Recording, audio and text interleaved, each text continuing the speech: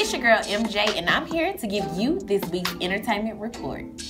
Tamar Braxton finally ends this feud with Tiny via Instagram, but not before she shades Toya Wright. Nick Gordon has a new domestic violence case against him. Mary J. Blige is ordered to pay $30,000 a month to her soon-to-be cheating ex-husband. Pooch Hall says when he quit the show The Game, BET quit him.